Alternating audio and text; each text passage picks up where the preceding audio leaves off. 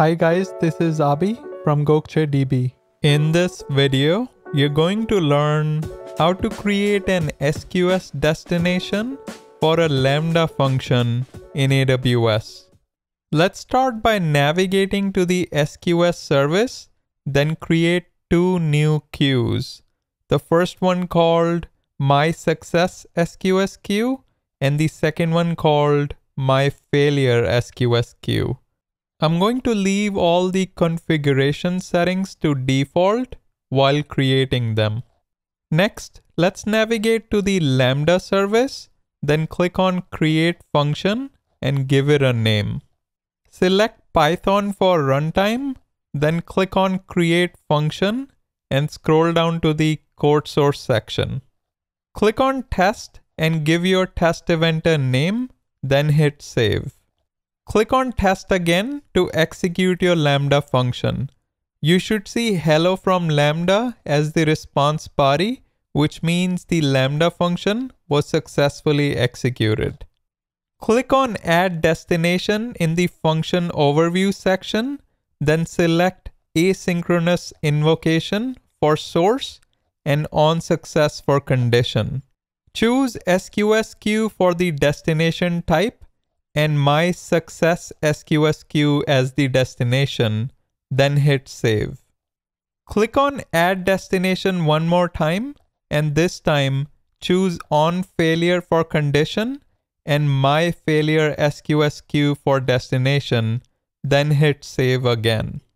Now, whenever our Lambda function is invoked asynchronously, the event will either show up in the My Success SQSQ or My Failure SQSQ, depending on whether the function was executed successfully or not.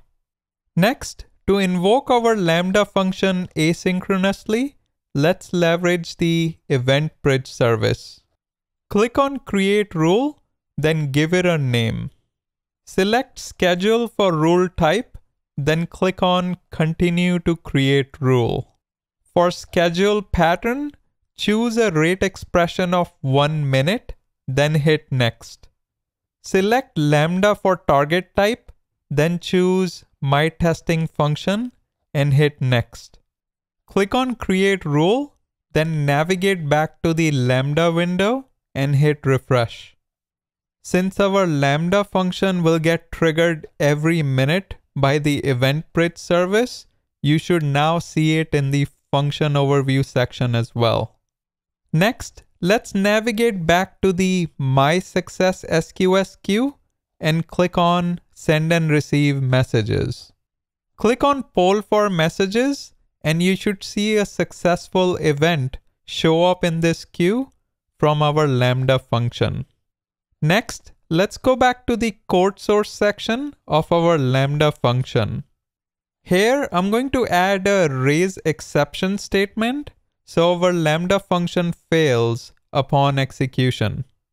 Hit Deploy, then click on Test to confirm that our Lambda function does fail on execution. Now, let's go back to the My Failure SQSQ and click on Send and Receive Messages.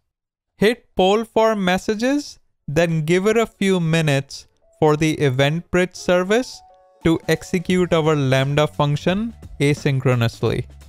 Once the message arrives, click on it to confirm that it contains the raise exception message that we created. There you have it. Make sure you like, subscribe, and turn on the notification bell. Until next time.